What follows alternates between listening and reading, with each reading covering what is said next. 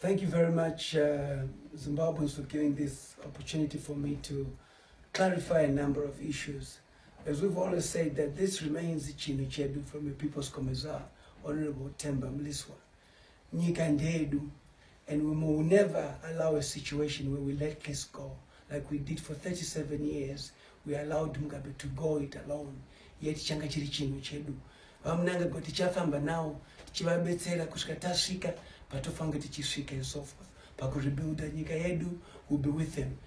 I think people are curious. I think we've all vented, including myself, of the cabinet, which was announced recently, yesterday, if to be precise. Yes, I looked at it. I was equally, not sure what he was trying to play at, but there are a few sectors which are critical in the cabinet or in the economy of the country. One, mines is critical because we produce and we generate income. Agriculture, we produce, we generate income. Foreign affairs, international relationships, which are critical in terms of us engaging the international community, for we had already not been talking to them for a very long time. We need to re-engage them. The other sector is commerce and industry, which is also critical. Let me talk, first of all, start with commerce and industry. Mike Beamer is the right person. SI 64 worked.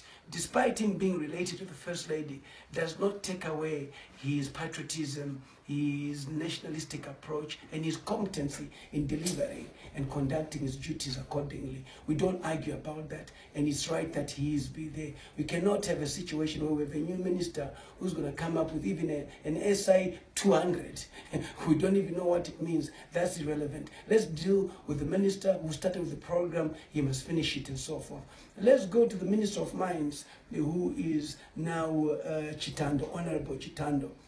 Former Mimosa CEO, Chamber of Mines chairperson, knows what he's doing, is an expert in the field and so forth. Right move in the right direction. I think mining will certainly be what it is, and we will derive the value that we've not been deriving for a very long time. Because with all due respect, Chidakwa was not a miner, did not understand mining and so forth. And he was equally close to the president, and it was for their own personal gain rather than for the thing nation and so forth. Let's go to agriculture. Air Marshal Parents Shiri, a man that I know who started farming for a very long time, one of the first men to have acquired a farm post-independence and so forth. His first farm was in Marondera. He moved to Bundura and is now in Bundura. And when you go to his farm, he's been able to then walk the talk in terms of agriculture, responsible for command agriculture.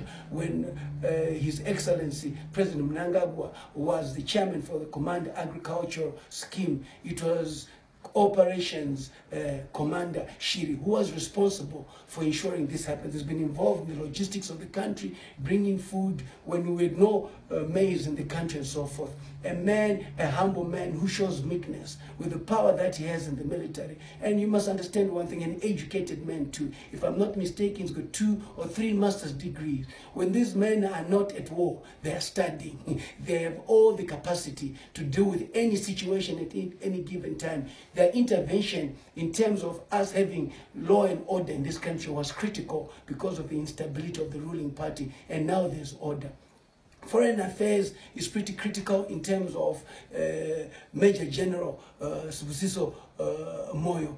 You could see even his eloquence in terms of even explaining to us on TV, on the national media, on what progress they were taking. We accepted that a true diplomat per excellency, somebody who I believe will be able to ensure that we re-engage with the Western world.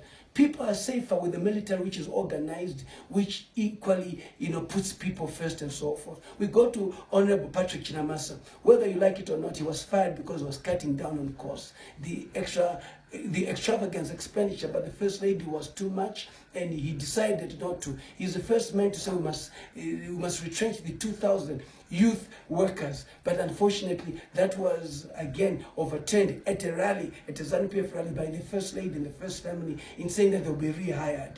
IMF, he was on track. He's been dealing with IMF. He has a good relationship with IMF. So let us have him finish his tenure of office and so forth for us to achieve what we need to achieve. These are the key sectors of the economy at the end of the day. Dokora, whether you like him or not, in terms of the new curriculum, it has been embraced by most schools despite lack of resources and so forth. His job is not about resource mobilization. His job is to ensure that the Nziramasanga report is implemented as a committee, and one of the committee members of the Parliamentary Committee on Sports, Education and Culture, he is the first minister who's implemented the Nziramasanga report. We cannot have commission of inquiries making recommendations and that not being followed through and so forth. So now that the dust is settled, these are the key areas that drive the economy, that produce and so forth. And I have no doubt these are equally new players. But it's now the CEO who has the last say, who's going to drive this ship forward. His Excellency, President Mnangagwa, is somebody who I know is competent to deliver, an action man. You can see that even the attitude and that approach to doing business in government has changed. It is important that we support this initiative. If we supported Mugabe for 37 years and he failed, why can't we support this man? Are we not being premature and being unrealistic in wanting results in just 2 weeks and so forth? Let's give him his time. Let's also give him an opportunity to deliver in what he believes. Listen, he's under pressure more than all of us, because within 8 months, he has to deliver something which will ensure that come 2018, he's the man to go with. I equally would have loved to have been the Minister of Sport, because I'm a qualified person in that area. But it's not about Temba Mliswa, it's about the country. I'm happy for Honorable Kazembe. I will be able to talk to him about what I think of sport. I have certainly played a big part in developing sport in this country. And whatever I have, I'll impart to him so that this country grows. It's one thing for us. Ask not what the country can do for you, but what you can do for your country. I thank you very much for constantly listening to me and following me. Chinu, Chedu, the People's Commissar, Honorable Temba Mliswa. I thank you.